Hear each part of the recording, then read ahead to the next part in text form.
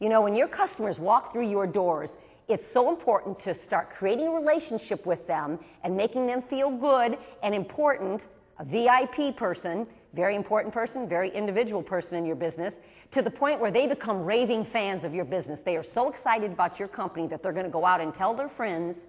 and they are going to create a word-of-mouth chain that's going to continually have a flow of customers into your business, and that's how we make profit, is having that continual flow of new customers. So these systems, I hope, are going to help manage your staff with a way of easily creating customer service, because, you know, customer service is a habit, not a department.